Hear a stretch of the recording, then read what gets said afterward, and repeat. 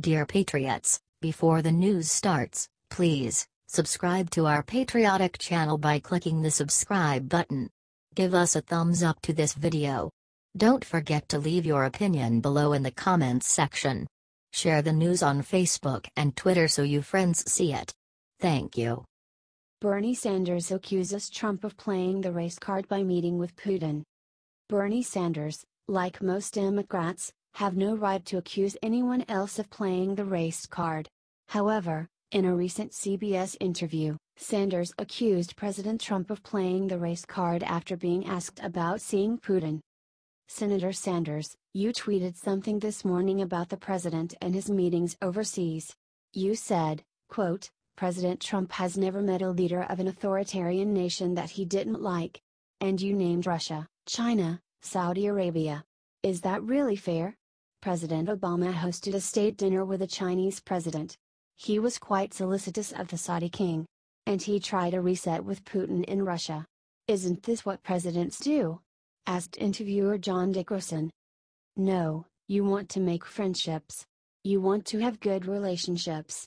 But at the same time, as we have a president attacking the media every day as fake news, encouraging Republican governors around the country to suppress the vote, playing the race card in the sense of trying to divide us up by the color of our skin, by the country that we came from, said Sanders.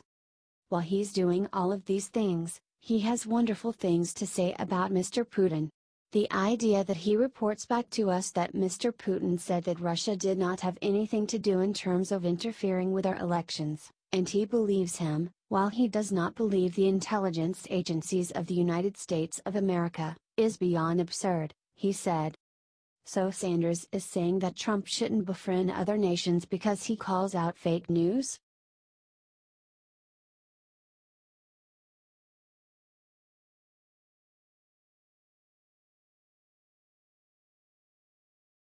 Clinton rape victim Juanita Broaddrick blasts libs who believe Moore's accusers but not her. Democrats and establishment Republicans clearly felt threatened by the fact that Alabama voters made their voices heard and chose former state Supreme Court Chief Justice Roy Moore to be their nominee in the special election to fill Jeff Sessions' Senate seat. In response, the anti-Moore forces have been pushing a wild, disgusting story about Moore sexually abusing high school girls in the 1970s. Unsurprisingly, the liberal media has bought into this narrative, and Senate Majority Leader Mitch McConnell has called on Moore to end his candidacy. It is strange, then, that this same media did nothing when former Democratic President Bill Clinton was accused of sexual assault and even rape during the 1970s and 1980s. Said liberal co-measure Chelsea Handler about Moore, imagine being molested by an older man. Then that man denies ever doing it and then goes on and gets elected to United States Senate. What kind of message does that send to young girls everywhere? And men to all the men who abuse women? Juanita Broaddrick does not have to imagine, because it happened to her when she was allegedly raped by Bill Clinton in 1978. Said Juanita about the Clintons on the Ingram angle, I hope that they finally get what is due to them up. She continued, you know, that is why I was so enraged yesterday when Chelsea Handler tweeted what she did, and why I came back and tweeted what I did. You know, she supported my abusers in the 2016 presidential race. And I wanted it to say to her, I matter too. All victims matter. It doesn't matter if you are Democrat or Republican, if you are straight or if you are a gay, or if you believe in God or not, we all have the right to be believed. Are you glad Broaddrick is continuing to speak out, and is calling liberals out for their unbelievable hypocrisy?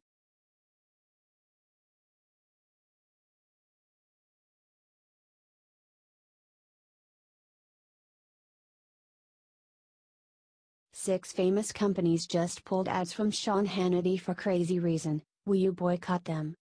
Many people feel that formerly rock-solid conservative news network Fox News has lost its way recently, with the dismissal of Bill O'Reilly and the fact that some on the network like Shep Smith and Chris Wallace have been voicing their negative views about Republican President Donald Trump. Host Sean Hannity, however, has remained strong as a reporter who has remained true to Republican principles and has not buckled to liberal hysteria.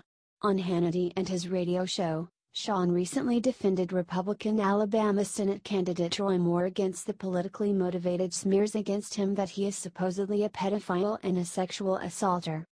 For speaking the truth, Hannity is now being targeted by companies who have been pulling their ads from his television show. The most prominent of these advertisers is coffee giant Keurig.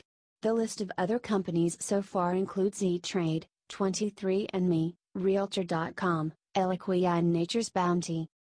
Wrote one liberal named Angelo Carusoni in a Twitter message to Keurig, "Good afternoon at Keurig. You are currently sponsoring Sean Hannity's show. He defends child molester Roy Moore and attacks women who speak out against sexual harassment. Please reconsider." Keurig executives buckled to this liberal and replied, "Angelo, thank you for your concern and for bringing this to our attention. We worked with our media partner and Fox News to stop our ad from airing during the Sean Hannity show. Many people have been boycotting Keurig and the other companies in protest. Will you join them?"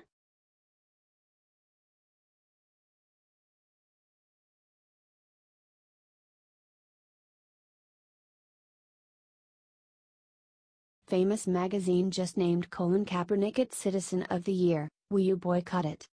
It is deeply unsettling how the liberal biased American media continues to dishonor America's culture and traditions, as well as, of course, our country's military heroes, by heaping praise on retired NFL quarterback Colin Kaepernick and all the other players who have been kneeling during the national anthem. These press attacks against America reached rock bottom recently when GQ magazine, which underwrites liberal blowhard Keith Olbermann's anti-Trump video podcast The Resistance, decided to name Kaepernick as its Citizen of the Year. Wrote the magazine, "Much has changed in the 4 years since Colin Kaepernick was last on the cover of GQ. Back then he was a rippling superhero of a quarterback on the rise. But a simple act, kneeling during the national anthem, changed everything. It cost him his job. It also transformed Colin Kaepernick into a lightning rod and a powerful symbol of activism and resistance."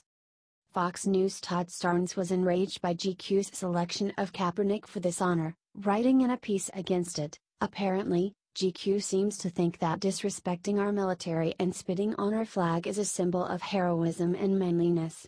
That's not citizenship, that's cowardice." He went on to state, "It's quite telling when you consider who did not make the GQ Citizen of the Year list. Marine veteran Taylor Weston commandeered a pickup truck and rushed victims of the Las Vegas massacre to the hospital. He did not make the list. Nor did Stephen Williford, the Texas plumber who grabbed a gun and ran barefoot towards the First Baptist Church in Sutherland Springs. His actions stopped a madman from killing even more innocent people. The all-volunteer Cajun Navy did not make the list either. They pulled hundreds of citizens from the floodwaters in the aftermath of Hurricane Harvey. Will you boycott GQ for deciding to honor America hating Kaepernick like this?"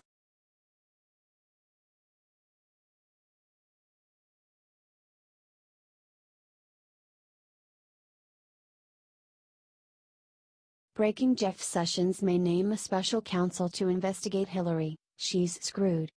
Liberals who live in a fantasy land still believe that Republican President Donald Trump, his son-in-law Jared Kushner and others will somehow all end up in jail as a result of special counsel Robert Mueller's investigation into so-called Russian collusion. However, it was recently revealed that former Democratic presidential candidate Hillary Clinton could be in huge trouble, since U.S. Attorney General Jeff Sessions is considering appointing his own special counsel to investigate her crimes. In particular, this investigation would focus on the deal that then Secretary of State Clinton helped make in 2010 to sell part of a company called Uranium One, which mines the dangerous element, to Russia's nuclear agency Rosatom, which could be considered treason. This development was discovered in a letter written by Assistant Attorney General Stephen Boyd, which said, "The Attorney General has directed senior federal prosecutors to evaluate certain issues raised in your letters." It went on to explain, "These senior prosecutors will report directly to the Attorney General and the Deputy Attorney General, as appropriate, and will make recommendations as to whether any matters not currently under investigation should be opened, whether any matters currently under investigation require further resources, or whether any matters merit the appointment of a special counsel." For his part, President Trump clearly seems to share Sessions' deep concern with Hillary's 2010 crime. He tweeted last month, "Uranium deal to Russia, with Clinton help and Obama administration knowledge, is the biggest story that fake media doesn't want to follow. Do you think Sessions should open the investigation?"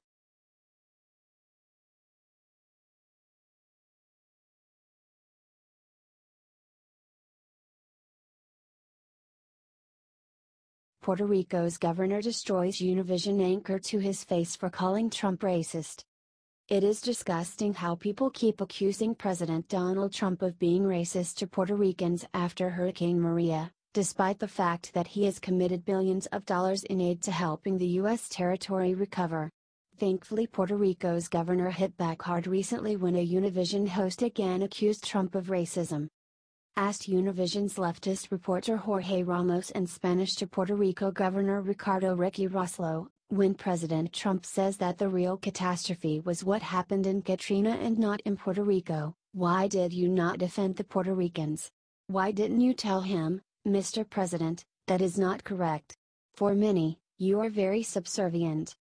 Rossello, who is a Democrat, defended Trump in no uncertain terms, saying, "Well, because he didn't say that the real catastrophe was one, and not in Puerto Rico. He spoke of the Katrina catastrophe, right, and what we have always asked the president, after expressions or a Twitter issue, is clarity. Does the president recognize that this is a disaster? Yes.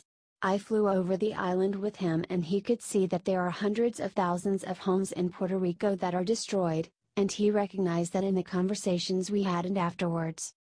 Ramos then tried to make things personal, asking Ricky, "Why do you continue treating Donald Trump so well? Is there not racism in the way that Donald Trump has treated you, Puerto Ricans, Governor? Puerto Ricans keep dying, and despite all this your attitude with Donald Trump is still the same. Due to the lack of aid, Governor. Because the aid they need has not arrived. In other words, the deaths and the wounded are because of the lack of aid that the government of Donald Trump has not provided in time." Said Rossello, not buying Ramos' smears, "This is real simple. I am here to get results, right? Not to focus on what is being said or talked about. I've now just heard an expression where it is said, by the mayor of San Juan, that the real catastrophe is what Donald Trump is saying, when every day what we are seeing is that the real catastrophe is what happened here in Puerto Rico. It's a hurricane. It's caused massive damage. That's what we have to focus on. Are you glad Rossello set Nasty Ramos straight?"